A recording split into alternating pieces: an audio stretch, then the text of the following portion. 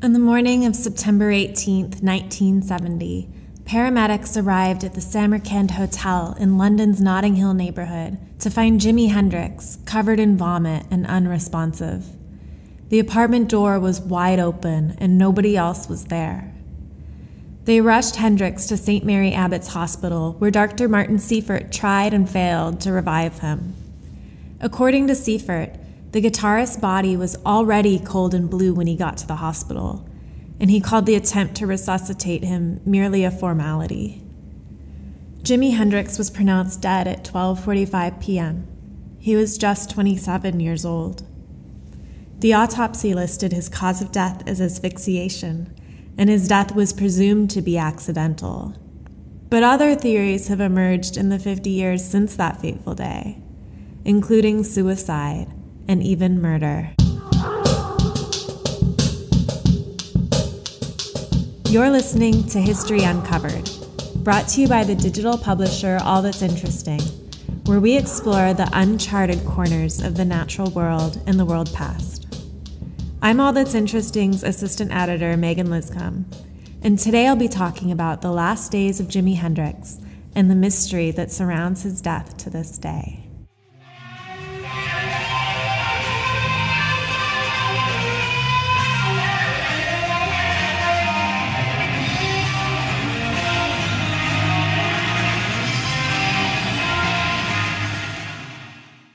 In 1970, Jimi Hendrix's musical career was riding high. In that year, he followed on the success of his 3 recent studio albums with a live release called Band of Gypsies, and his iconic Woodstock and Monterey Pop Festival performances were both released on vinyl that year as well. His Cry of Love tour ran from April to September and took him all over the United States and Europe, with 37 stops, including England's Isle of Wight Festival. The last stop was on September 6th in Germany at an event called the Love and Peace Festival.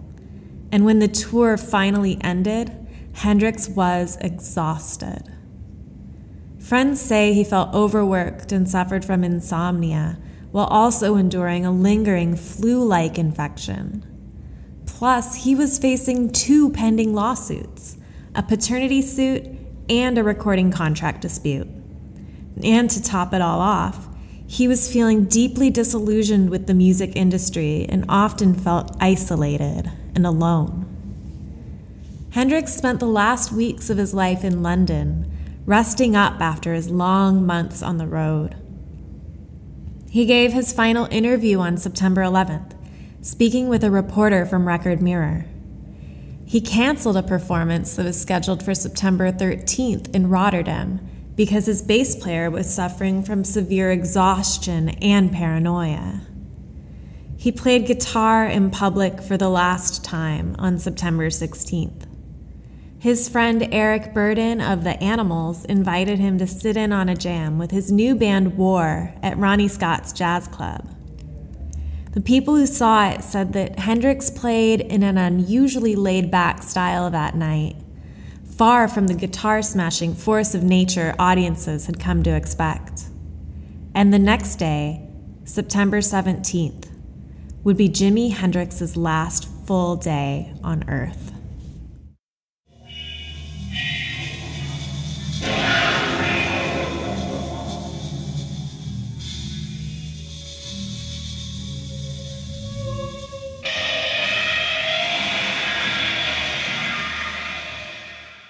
Jimi Hendrix spent most of his last day with his girlfriend, a German figure skater with long blonde hair named Monica Dannemann. He woke up at her place at the Samarkand Hotel, and she took the last known photos of him in her garden that afternoon. In some of the pictures, he poses with his favorite Fender guitar that he called Black Beauty, even playfully pretending to pour a cup of tea for the instrument. But despite the whimsy of some of these photos, he still looks tired, a little puffy, and not quite well. Later, they went shopping at a Chelsea antique market, and Hendrix bought some clothes. They stopped by Hendrix's room at the Cumberland Hotel, where Hendrix called his lawyer to talk about getting out of his relationship with his UK manager Mike Jeffrey, who you'll be hearing more about in a little bit. Next, they went to their friend Philip Harvey's place, where they smoked hash and drank wine. Harvey had some other women over, and Danneman got upset because she thought Hendrix was flirting with them. After an argument, Hendrix and Danneman went back to the Samarkand at about 11.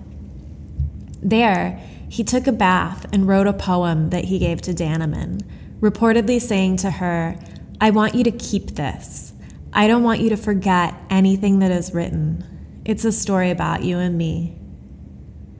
Some people look at this poem as a kind of suicide note, while others close to him said it's not much different than many of his other writings.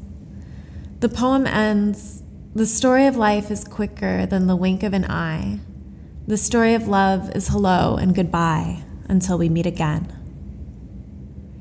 After his bath, Hendrix took an amphetamine known as a black bomber, and Danneman drove him to a party that one of his business associates was having. By then, it was about 1:45 a.m. Hendrix went to the party without her, and other guests recalled Danneman ringing the flat's intercom repeatedly, demanding to speak with Hendrix. At around 3 a.m., he relented and left the party to go home with her. According to Danneman's account, Hendrix begged her for a sleeping pill, as the amphetamine he'd taken was keeping him awake.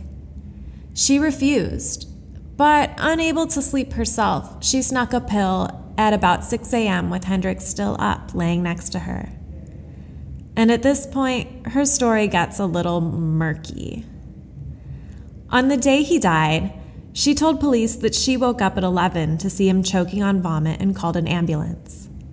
In later tellings, she said that she woke up at 10 or 10:20 a.m., and Hendrix was sleeping normally. She then left the apartment to buy cigarettes, returning just after 11. By that point, she says Hendrix was still breathing, but something was wrong.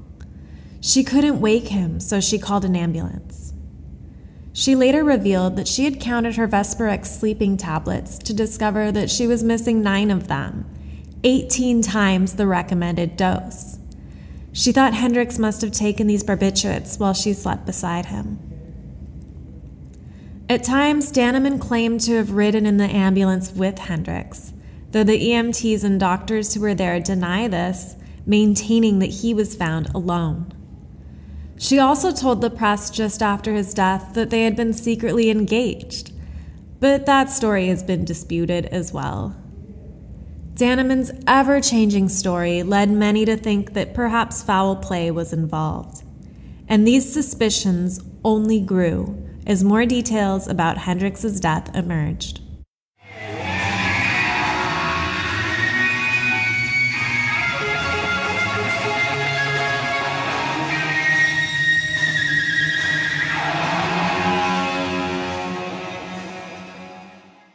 On September 21, 1970, forensic pathologist Professor Robert Donald Tier did a post-mortem examination of Hendrix's body. His blood alcohol level wasn't terribly high. At 100 milligrams per 100 milliliters, Tier said it was the equivalent of about 4 pints of beer. Hendrix had no marks on his skin that would suggest intravenous drug use, and his blood work revealed 1.8 grams of barbiturate, 20 milligrams of amphetamine, and another 20 milligrams of cannabis. Hendrix's left lung was partially collapsed, with vomit in both lungs and 400 milliliters of fluid in his chest. A half-digested meal still sat in his stomach. Tier determined that the cause of death was inhalation of vomit due to barbiturate intoxication. He ruled that there was no evidence of suicide. And though there were some wild rumors at the time, including tales of a supposed Black Panther plot to kill Hendrix for not being political enough, his death was generally accepted as an accident for decades. Then, in 2009, former Hendrix roadie James Tappy Wright published a memoir that changed everything. In his book, Wright claimed that Hendrix's manager, Mike Jeffrey, had murdered his client for trying to leave him. According to Wright, Jeffrey confessed in 1971, saying, quote, "I had to do it, Tappy. You understand, don't you? I had to do it. You know damn well what I'm talking about. I was in London the night of Jimmy's death, and together with some old friends, we went round to Monica's hotel room, got a handful of pills and stuffed them into his mouth, then poured a few bottles of red wine deep into his windpipe. I had to do it. Jimmy was worth much more to me dead than alive. That son of a bitch was going to leave me. If I lost him, I'd lose everything." Wright claimed that Mike Jeffrey had taken out a $2 million insurance policy on Hendrix shortly before he died. He believed that Jeffrey killed Hendrix in order to collect on this policy. However, whether this policy actually existed remains unclear. Still, Hendrix biographers have often noted Jeffrey's aggressive and underhanded management style. He reportedly had a penchant for siphoning funds away from his client and stashing them in his own offshore accounts. There's even a tale that Hendrix bass player Noel Redding once asked Jeffrey where he was going with briefcases full of the band's money. And in response, Jeffrey asked him to leave the band. If true, Tappy's story raises a couple of big questions. Was Monica Dannemann complicit in the plot to kill Jimi Hendrix? And why did Tappy wait nearly 40 years to come forward with Jeffrey's confession? Conveniently, by the time Tappy's book hit the shelves, Jeffrey was long dead, having been killed in an airplane accident in 1973. If Tappy's shocking claims were true, there was no way to exact justice. But there was also no way to completely disprove the story either. However, other business associates of Hendrix have since come forward to deny his allegations. Bob Levine, Hendrix's U.S. manager, gave an interview in Music Radar in 2011, where he said that Tappy fabricated the story to sell more books. According to Levine, it was common practice to have multi-million-dollar insurance policies on performers in those days. So even if Jeffrey had taken out such a policy on Hendrix, it wouldn't have been cause for alarm. Levine went on to say he'd had conversations about the book with Tappy, saying, quote, "He told me, Bob, I need a hook for the book. I need a handle. He needed something that would be a grabber. Well, saying that Jimmy was murdered is a grabber. Saying that Jimmy was murdered by his manager is an even bigger grabber. But it's certainly not the truth." So, what is the truth? All I'm gonna do is just gonna do what I feel, but like right now, I can't feel anything right now because like there's a few things that's just happened, you know. And so like I just have to like lay back and think about it all. Unfortunately, the only other person who likely knew what really happened in Jimi Hendrix's final moments has also been dead for decades. Monica Dannemann committed suicide in 1996. She was found in a fume-filled car near her home in Sussex, just a couple of days after being found guilty of contempt in a UK High Court. Oddly enough, she was being sued by another one of Hendrix's former girlfriends, Kathy Etchingham. Etchingham was Hendrix's longest-term girlfriend, as the pair had dated for about 2.5 years in the 60s. After Hendrix died, Dannemann and Etchingham feuded, with Etchingham saying that Hendrix barely knew Dannemann and the two certainly weren't engaged.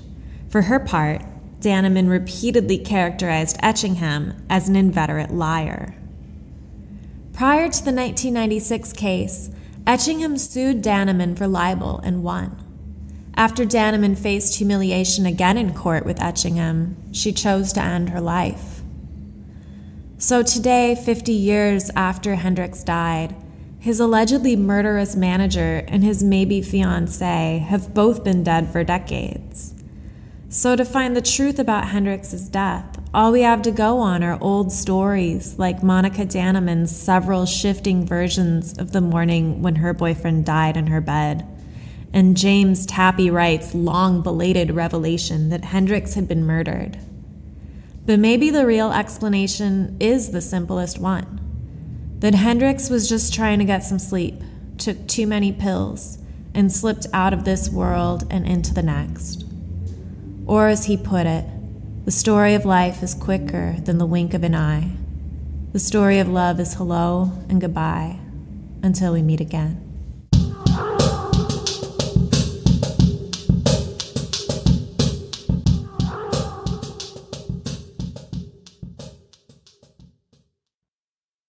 Thanks for listening to History Uncovered. I'm History Uncovered's producer, Kit Westneat. If you like the show, help others find us by leaving a review on Apple Podcasts or Spotify. And be sure to follow the All That's Interesting and History Revealed pages on Facebook and Real History Uncovered on Instagram. Make sure you don't miss out on the new episodes and subscribe to the History Uncovered podcast. And keep up with our latest stories at allthat'sinteresting.com. If you have a question about the show or just want to say hi, feel free to call us at 929-526-3029. or email us at podcast@allthat'sinteresting.com. This podcast is part of the Airwave Media Podcast Network. Visit airwavemedia.com to listen and subscribe to their other fine shows like Legends of the Old West and Redacted History. Until next time, keep exploring.